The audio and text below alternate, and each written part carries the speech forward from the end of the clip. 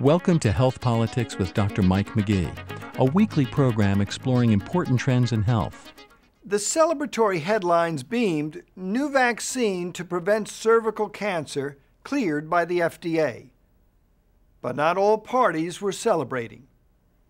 In a Focus on the Family news release, a member of the conservative group the Physicians Consortium said, quotes, "We're going to be sending a message to a lot of kids that you just take this shot and you can be as sexually promiscuous as you want, and it's not going to be a problem.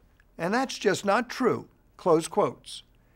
This statement echoed earlier comments made by a representative from the Family Research Council, quotes, "Giving the HPV vaccine to young women could be potentially harmful because they may see it as a license to engage in premarital sex," close quotes.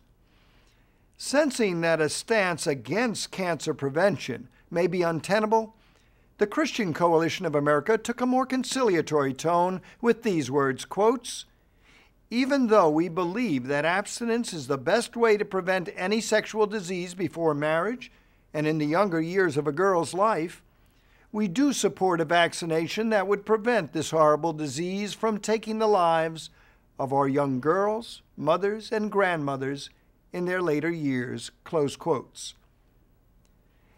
As is so often the case, lack of knowledge breeds confusion. What are the facts about human papillomavirus, its sexual transmission, and cancer? Well, let's begin with HPV. There are more than 100 varieties of HPV. Most of them are harmless. 35 of the 100 are transmitted sexually. Some of these, notably HPV 16, 18, 31, and 45, are considered high risk and can lead to cervical cancer, that is, the cancerous change in a thin, flat squamous cell layer that covers the neck of the uterus. Others, such as HPV 6, 11, 42, 43, and 44, are considered low risk for cancer, but often lead to the development of genital warts.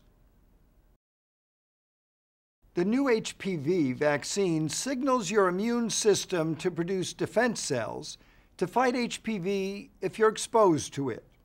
Primarily, it focuses your defenses against HPV 16 and 18, which cause 70% of cervical cancer, and HPV 6 and 11, responsible for 90% of genital warts.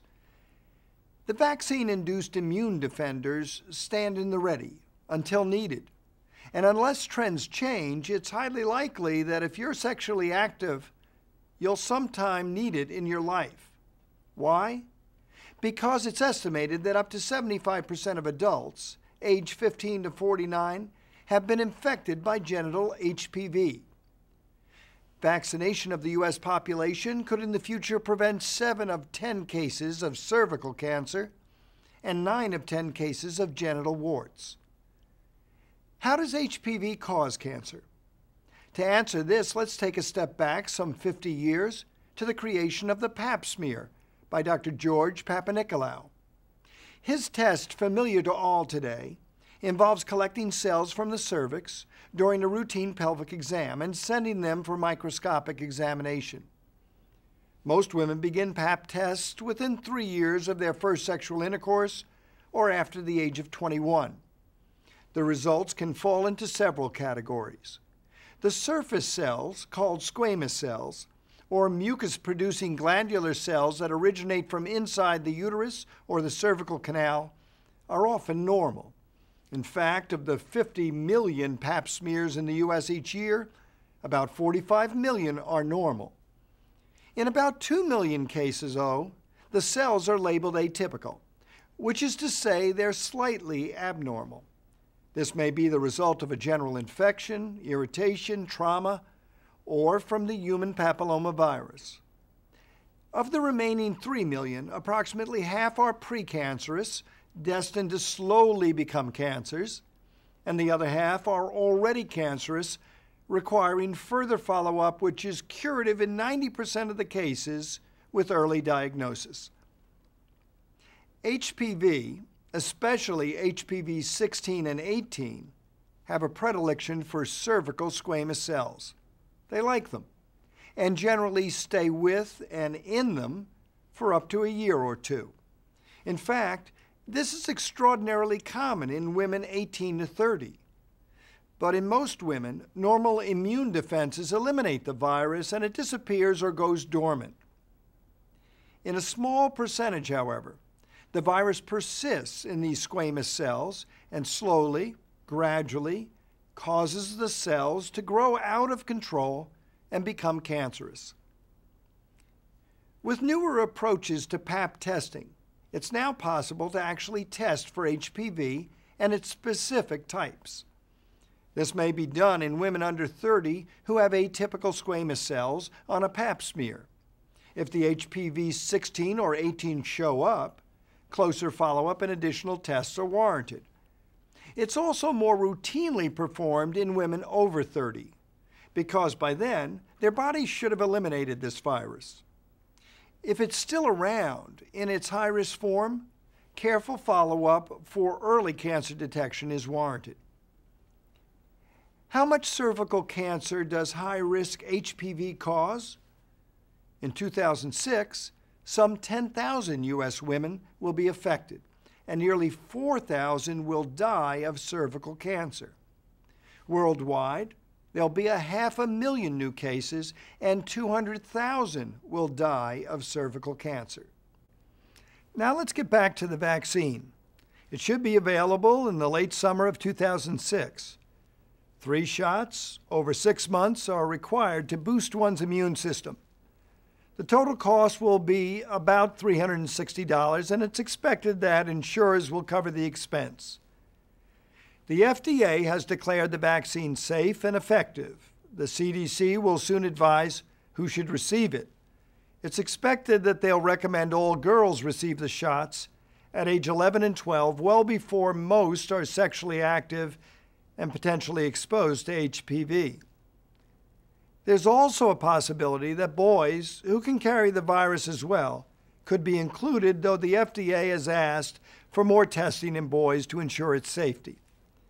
Finally, each state must now weigh in to decide whether the test will be required to enter public school.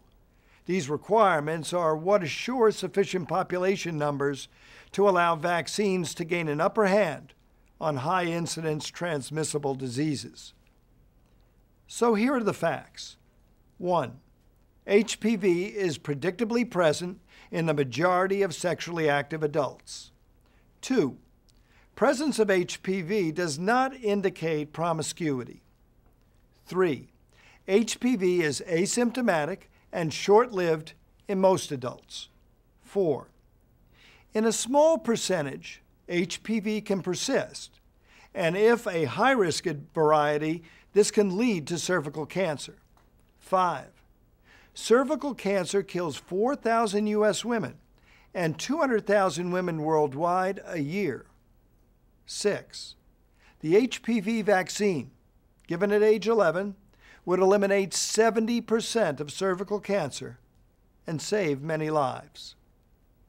Rapid adoption of HPV vaccine is clearly the right thing to do. For Health Politics, I'm Mike McGee. Thank you for watching Health Politics with Dr. Mike McGee. If you are accessing Health Politics with a portable device, please visit our homepage, healthpolitics.com, for more information on this topic and many others. If you are watching Health Politics on the Internet, please visit the links below for additional information. Download the transcript and slides to share with friends or colleagues, or use the discussion guide to help generate conversations in the classroom. If you are not yet a Health Politics subscriber and would like to begin receiving a weekly email to keep you up to date on our latest programs, please click on Subscribe to Health Politics above and enter your email address. Again, thank you for watching Health Politics with Dr. Mike McGee.